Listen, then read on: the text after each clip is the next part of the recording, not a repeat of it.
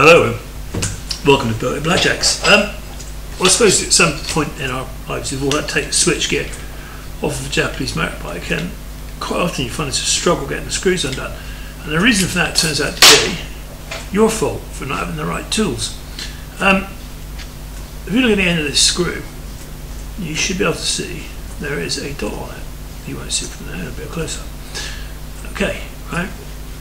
And that little dot means it's a JIS, or a Japanese Industrial Standard screw. These are different from Phillips screws. The corners in the middle of the cross are less rounded, so when you put a Phillips screwdriver in there, it doesn't sit in there properly, which is why it ramps out, which is why it knackers the screw, which is why you cannot get things undone. So, after all these years, I've treated myself to another eBay purchase of one set of JIS screwdrivers.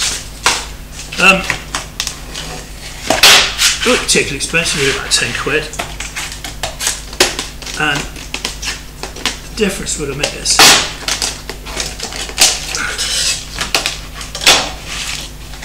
Probably best cut up the side of the suit, don't you think?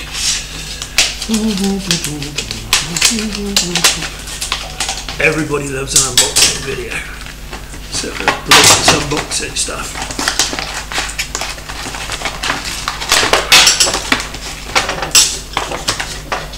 Stay. Right, can't so use before, but US Pro has always seemed to me to be reasonable quality for the money.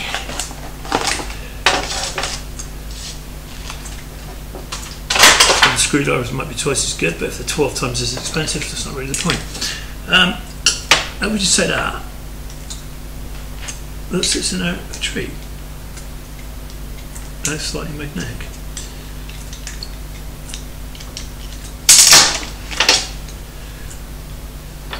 If you just put that in there, you just feel that sitting in there nicely. Give me 2 minutes, I'll go and get a Phillips. Oh! Bad preparation again. Okay, so ordinary Phillips screwdriver. There's a screw. If we just take that, put that ordinary Phillips in there, juggle things around a little. There is a fair few degrees of movement on that.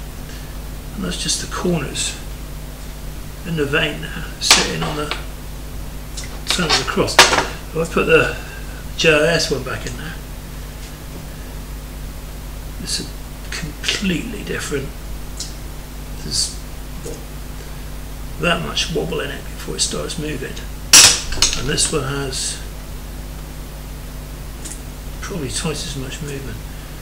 And you can feel that when it gets to the end, it just wants to ramp out. Put the JIS one back, and it's staying there.